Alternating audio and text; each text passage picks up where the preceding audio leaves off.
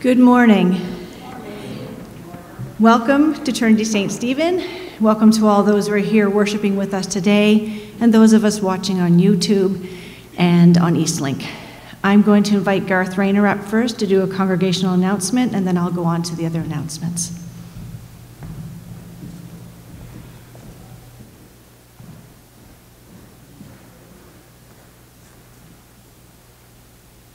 Good morning, everyone. This is the second week that I've read this announcement. I'm the chairman of the search committee that was set up at our last congregational meeting of this church, and I'm here today to announce that the search committee is prepared to make a report on and a proposal from their work over the past several months. The committee has scheduled a congregational meeting for Tuesday, February the 15th, or 16th if there's a storm, and we hope not. It'll be at 7 p.m. in the sanctuary of the church. Because this is a meeting and not a worship service, attendees will be required to wear masks, observe distancing, and show proof of double vaccination. The search committee wants to achieve a good turnout of members and adherents of Trinity-St. Stephen's United Church. And we would like you to pre-register with the office, although we understand that maybe Dr. Strang has extended our limits and we may not be restricted to 50 anymore, but we'd still like to know whether you're coming, and we'd have an indication of how many to prepare for. If you need a drive, would you please let Erica in the office know, and we'll try to find you a drive to get you to the meeting. The meeting, hopefully, will be under 40 minutes. It'll be chaired by Kay Ruth Gamble, who is Region 15 liaison and representative on our search committee. You might want to arrive a little early to allow for the checking of vaccinations. And one last item, in case there's a request for a secret ballot, would you please bring a writing instrument, a pen or a pencil, in case you might need that. Hoping to see you on Tuesday. Thank you very much. Thank you, Gareth. We welcome this morning Herma van Zoost, who will be joining us as our guest speaker, and thank you to you for leading us in worship.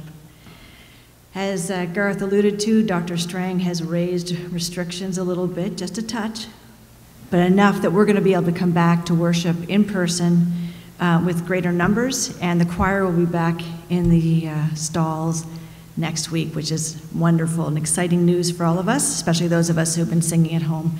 I missed it by 1 week, so I'm here by myself. Just to let people know, too, with regard to winter weather conditions, please do listen to CFTA radio for the announcements if you're uncertain about whether church will be going ahead. Eileen Henwood will be celebrating her 100th birthday on February 25th. What a wonderful milestone. Please extend your birthday wishes in the form of cards by mail or drop-off at number 121 Gladstone Avenue in Amherst, as Eileen is currently in hospital and her family will take the cards to her to read. Just a reminder of next Sunday is the congregational financial meeting after the service, and congregants who wish to attend will remain in the sanctuary for this meeting. And finally, on Sunday, February 27th, we'll be joining First Baptist Church for a joint Black History Month service with the guest speaker, Reverend J. Leonard J. Anderson. Sounds like it's going to be a wonderful service. We acknowledge that the lands on which we live and worship are the historic territories of the Mi'kmaq people. We seek to live with respect on the land and in peace and friendship with its people. Let us welcome into our lives the light of Christ and commit to sharing this light with our family, friends, in our community, and in our world.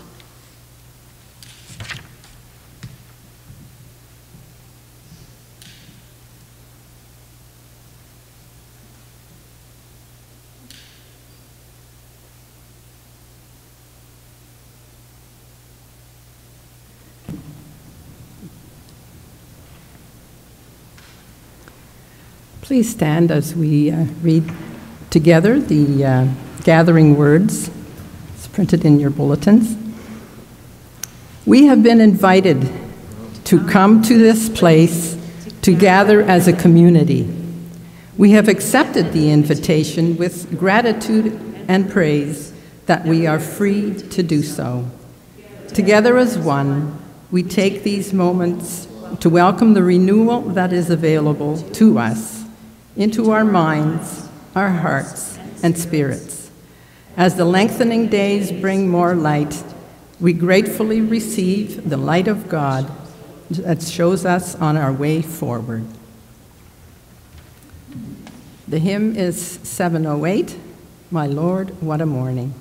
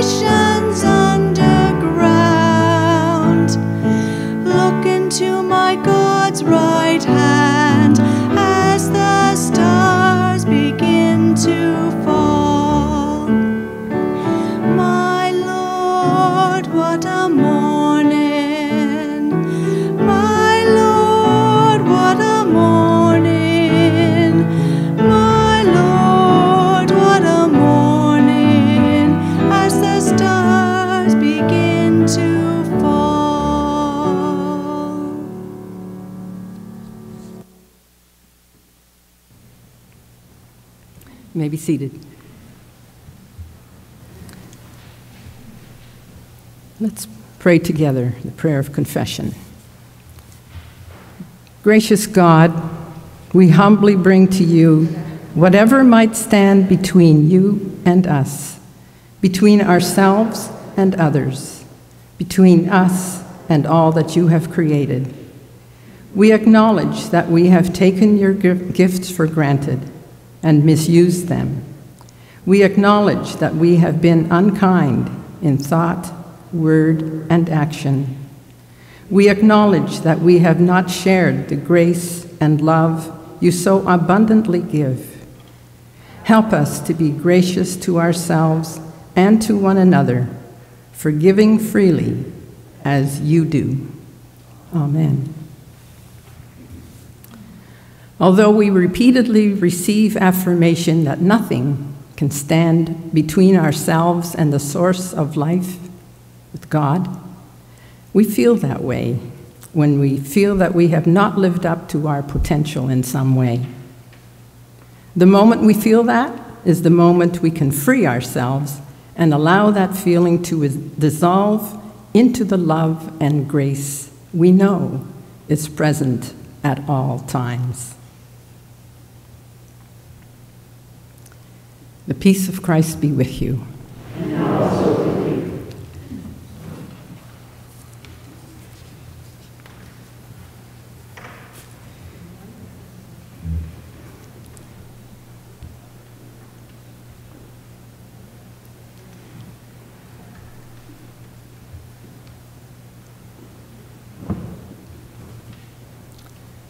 Someday we'll be able to greet each other in closer ways.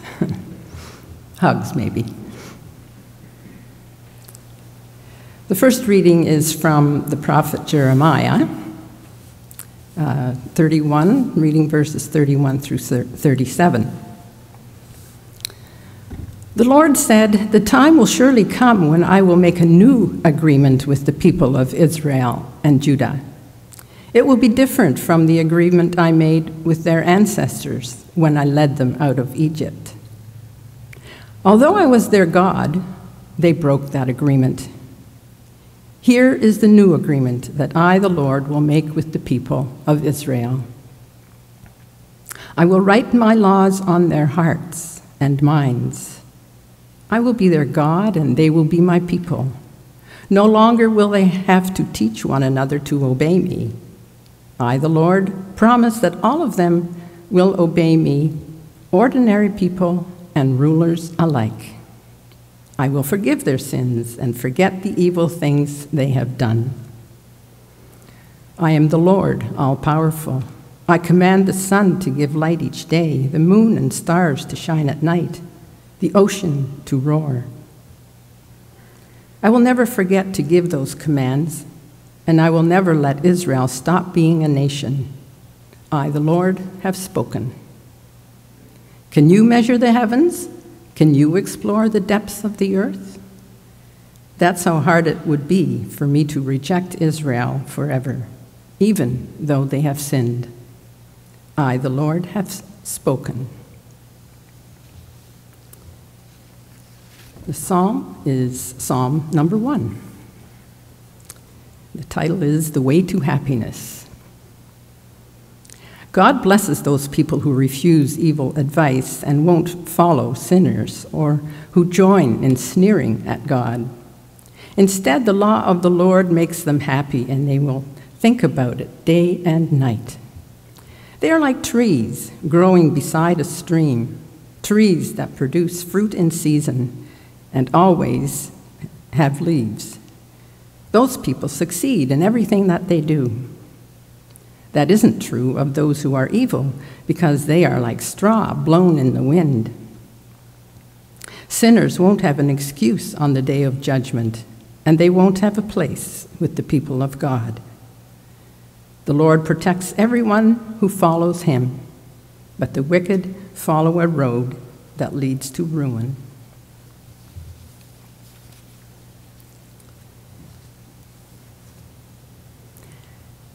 And finally, the reading from Luke chapter 6, verses 17 through 26. And this is Luke's version of the Beatitudes. Matthew writes them, and those are usually the ones that are quoted, but Luke also records his version. Jesus and his apostles went down from the mountain and came to some flat, level ground. Many other disciples were there to meet him. Large crowds of people from all over Judea, Jerusalem, and the coastal cities of Tyre and Sidon were there too. These people had come to listen to Jesus and to be healed of their diseases.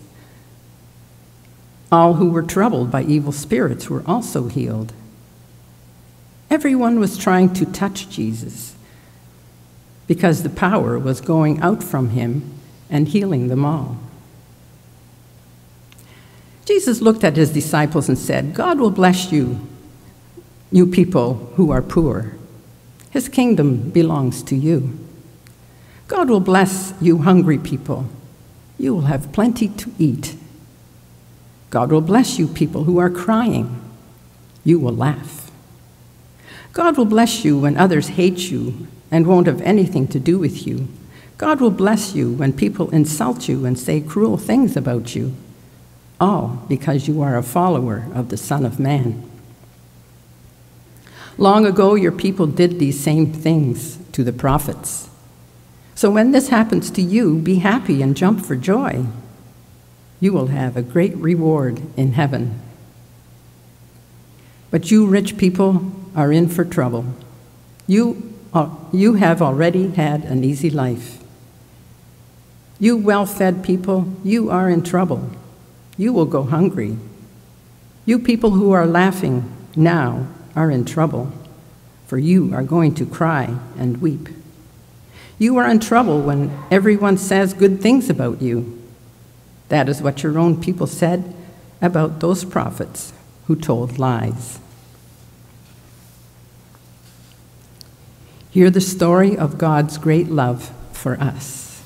Thanks be to God.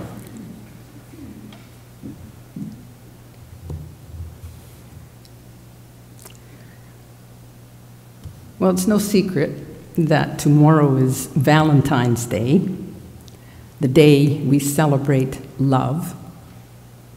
And it seems, in particular, the romantic kind of love, when we exchange roses and chocolates and all those other goodies.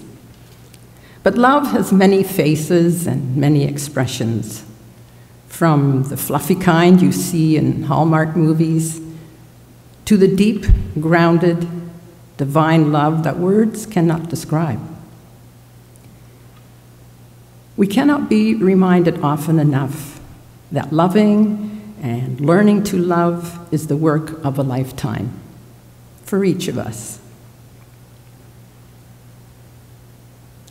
So imagine living in a space with only one window. Your whole world, as you can see it, is through that window. That's your reality. The view is pretty much the same every day, with changes as the seasons change and as you watch people or the cars go by. You know there is more going on than that, but you can't see it. You can only imagine it.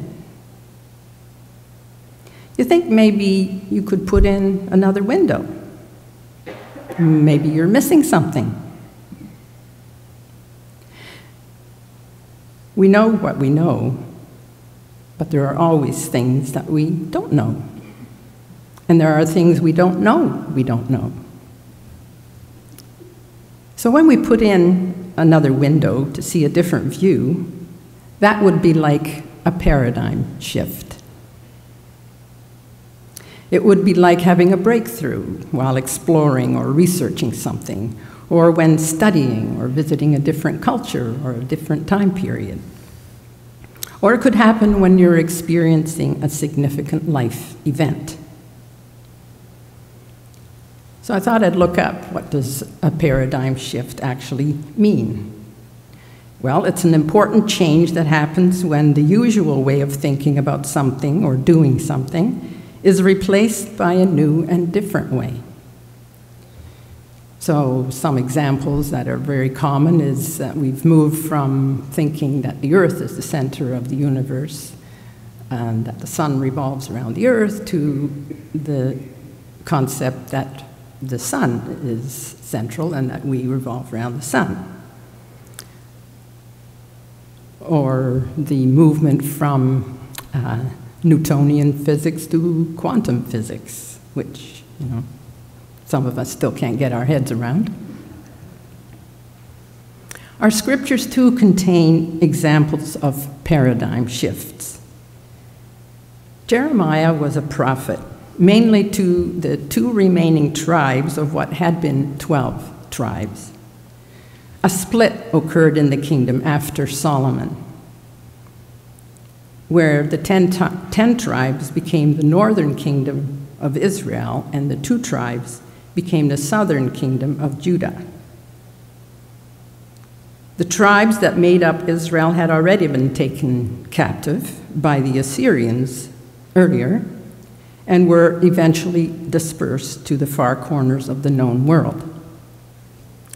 By the time of Jeremiah, Judah also had been taken into exile by the Babylonians. Some of those people, or probably their offspring, eventually came back to their homeland to reestablish themselves. That was the ultimate dream, at least for some. For some people, they were quite content to remain in Babylon eventually.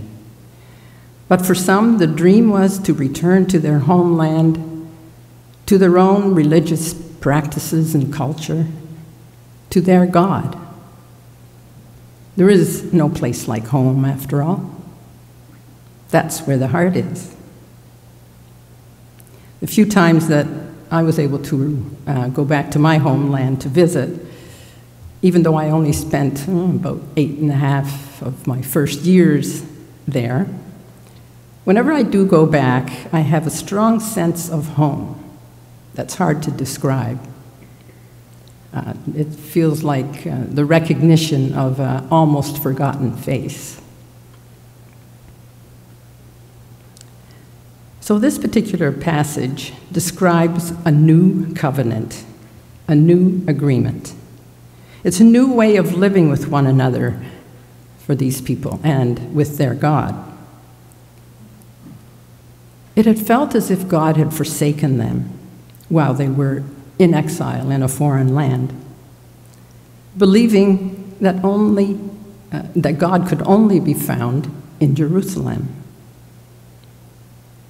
So they needed a way of marking that reunification, of that coming back together after a long separation. Hardship often brings us to our knees, into despair and hopelessness. And after touching bottom, the only way is up. They had a new outlook on life. Perhaps they had come to a greater level of maturity and resilience after their experience. Perhaps they were ready for a new understanding of their relationship with God. They knew they were forgiven.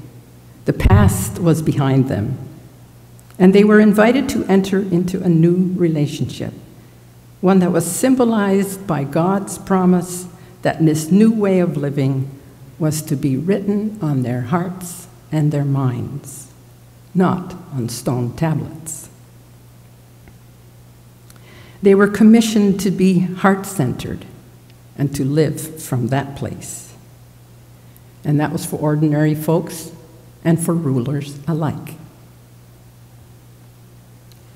No doubt it would still take time for it to truly sink in. That's how new paradigms work. They take time for us to integrate them fully into our hearts and minds. The gospel reading is Luke's version of the Beatitudes. A huge crowd of followers and curious people had gathered. Many were hoping to be healed of their infirmities. And when Jesus spoke to them, he spoke words of comfort and acknowledgement of their life situations, words of love and acceptance. And with what is an upside-down view of the world, Jesus spoke his usual reprimands to those who felt they had already attained success and wealth. He indicated that those who know better must do better. Jesus' version of love is for people to take greater responsibility for our words, our actions, and not to take advantage of others. As Jesus usually did, he spoke most harshly to the privileged class, the leadership of the day, who thought they deserved their privilege and were entitled to it for some reason. And essentially, that's still very much true today. On a global scale, in many ways, we are the privileged ones. We in the global West, or sometimes called North, have taken most of the world's resources, and we still are. The paradigm shift is the call to do better because we know better. The love Jesus calls for is mature adult love. It's responsible, it's accountable, dependable, and trustworthy. In other words, it's in alignment with divine love. Just this past week, I came across a couple of articles that used the word degrowth. Now, even my computer put a red underline under it because it's a new word, I guess. And I don't know that much about it, but I think essentially what it's proposing is that rather than have this mindset of constant growth economically and otherwise, that's not sustainable any longer. So we need to look at something like degrowth. And what that'll look like, I don't know. It's just thought I'd put it out there. Hard times make us, sometimes force us, to see differently. The work of love and justice is not finished. The deepening division, the proliferation of opinions expressed, all claiming to be right, the clashes of viewpoints, the anger toward anyone who doesn't think the way we do, these are the signs of our times. And the intensity seems to be building based on what's happening. So which side are you on? And what does that even mean? To have a side to choose. To have an opinion, a belief, an ideology that sees from one window and not another. And we all tend to look for things or read and listen to things that support what we already believe. It's called confirmation bias, or preaching to the choir. But it seems that families are divided over the in-your-face issues. And this so often happens during times of war and crisis. We draw our battle lines and get ready to shoot our arrows, not of love, but of animosity. So I ask sometimes, how do we even come to our opinions and beliefs about what's going on? I've spent a lot of time and energy these past couple of years, and probably longer, trying to trace my own evolving process, and the things that feed into it, of course, my life experience. And I can't help but think about what my parents experienced in the Netherlands under Nazi control and what that was like. So those things feed into how our opinions are shaped. As someone whose writing I value said, divisions must be flushed to the surface in order to be healed.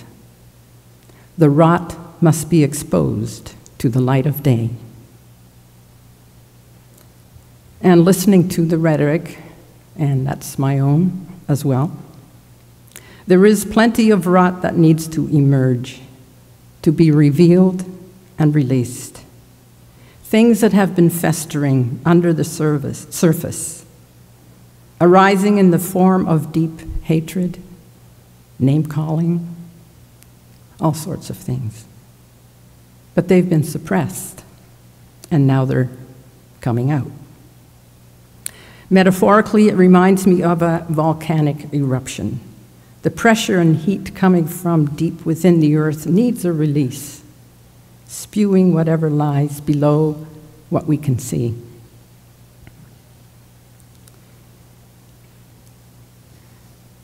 The rot of racism, misogyny, anti-Semitism, Nazism, terrorism, elitism, extremism, left, right. They've all erupted, and the list can go on, as a result of our divisiveness. And that probably goes back to the rot of our ancestral and collective and individual trauma. All the things that we've carried with us throughout the centuries and that we globally share.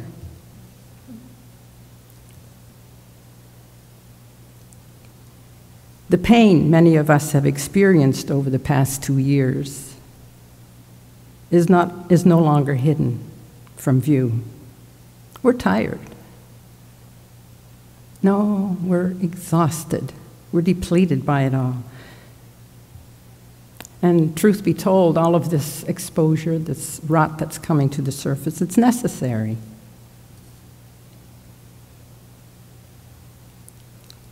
It all needs to see the light of day. No longer hidden, no longer able to be masked or covered up, no longer prettied up and given some kind of justification.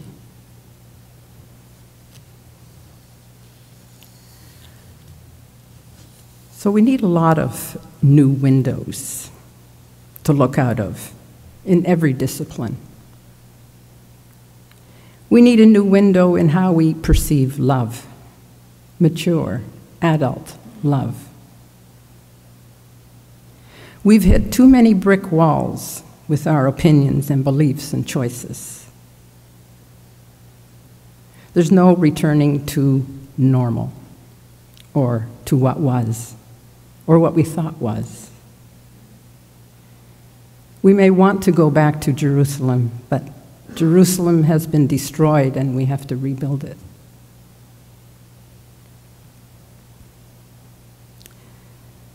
Perhaps what we need to do instead of opening more windows is just to break down, break down those walls and forget about our different views. Perhaps we need a whole panoramic view that rises above opposition and division and separation. We're the ones who create these. And we all want to be right, and none of us are. Opinions are merely views or judgments formed about something not necessarily based in fact or knowledge. And none of us is privy to all the facts and all the knowledge.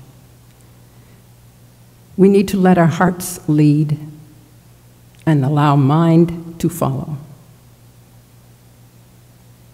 And when the messes are cleared up, when the rot has been exposed, and I'm sure there's more to come, we may be ready for a reunification, a new agreement, and a new covenant with the source of all that is, everything in the known universe.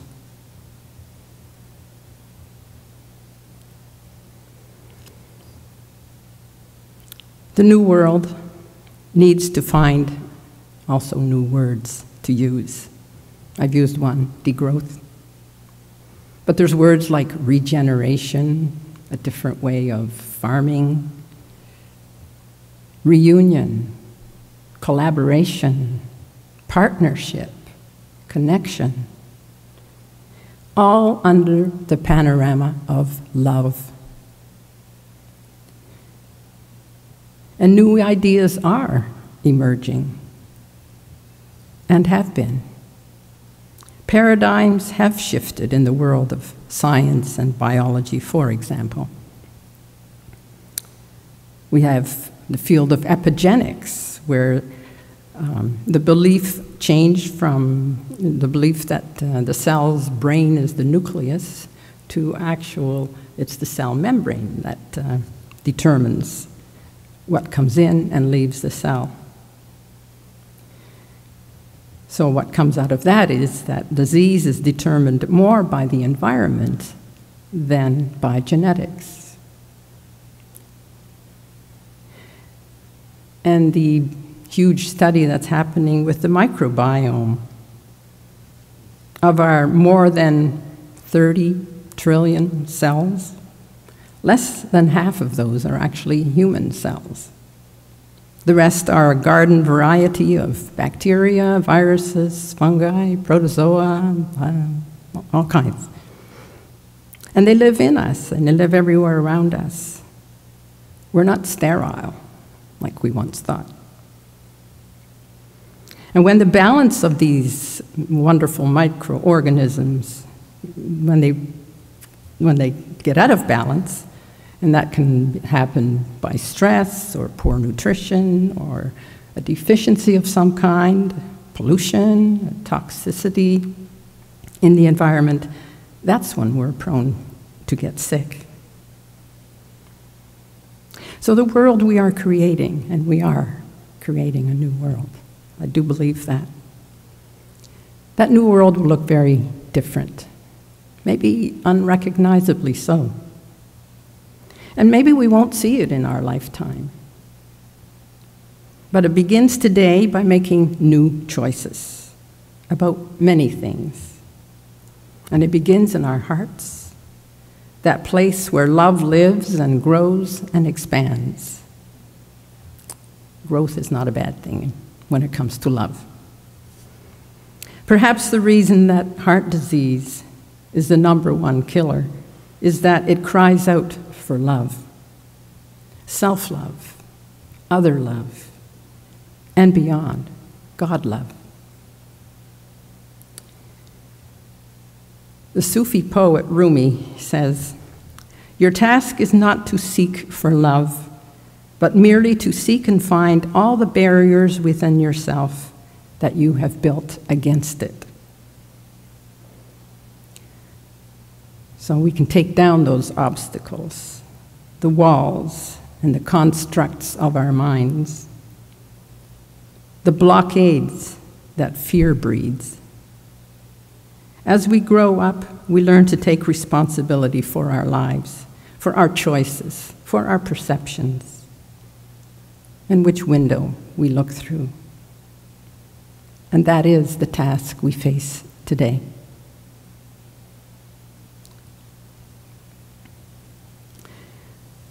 There's a word that comes out of this Zulu tradition, and that word is Ubuntu. And that word translates, I am because you are. I am because we are. Division can only be healed by love. And may it be so. Amen.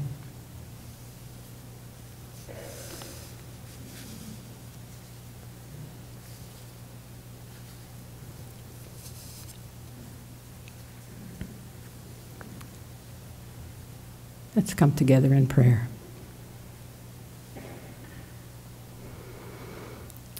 Loving and gracious God, we acknowledge the privilege we have of abundant living, where most of us have more than enough for life and well-being. We offer our sincere gratitude for the gifts we often take for granted. We acknowledge that we are prone to complain and worry about what might be lacking in our lives. Help us to recognize our tendency to put obstacles between you and us, between one another, between us and the created world around us. Help us to realize when we put limits on our generosity and compassion. Teach us to be willing to explore a different view than the one we are comfortable with. A new way of possible change.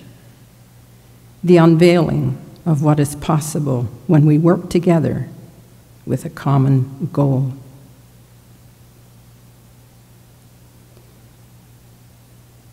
We turn now to the people we know, in family and our community.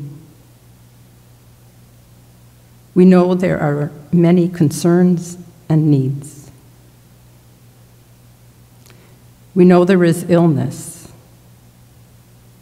isolation, great stress, and grief. There are feelings of despair and anxiety, and even hopelessness. In this moment, we lay the names silently before you.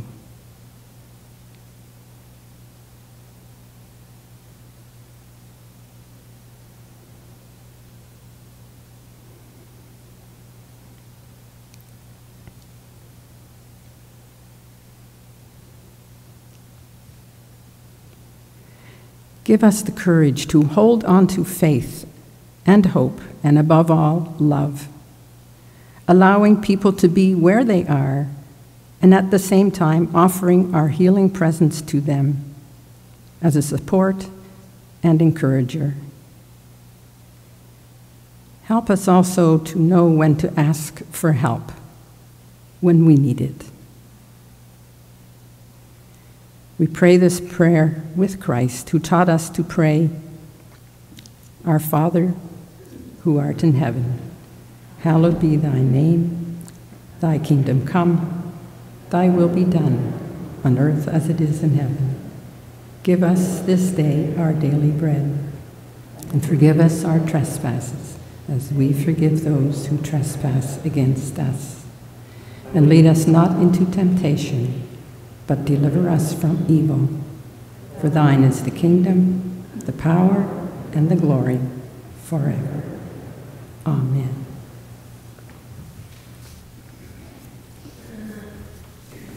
I'll invite you to stand for our hymn, number 670, Precious Lord, Take My Hand.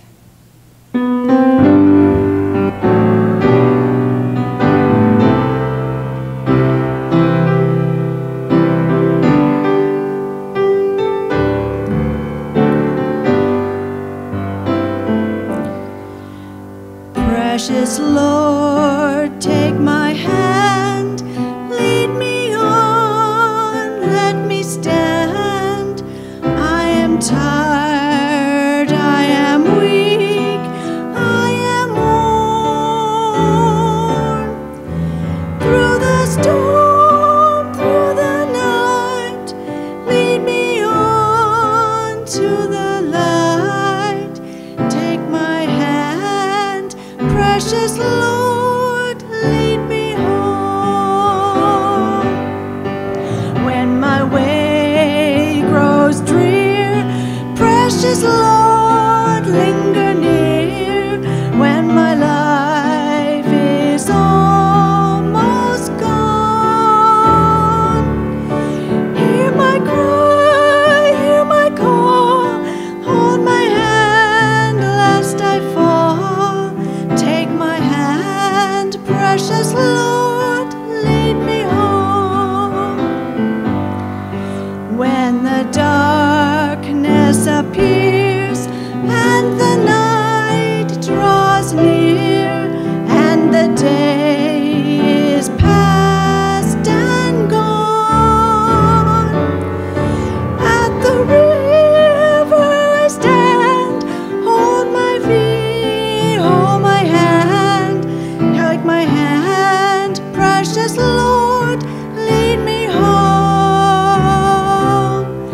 Take my hand, precious Lord, lead me home.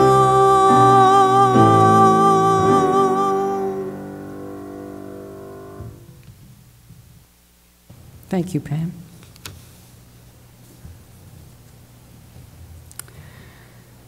Go from this place with new eyes and new vision for what is possible, as all things are possible with God.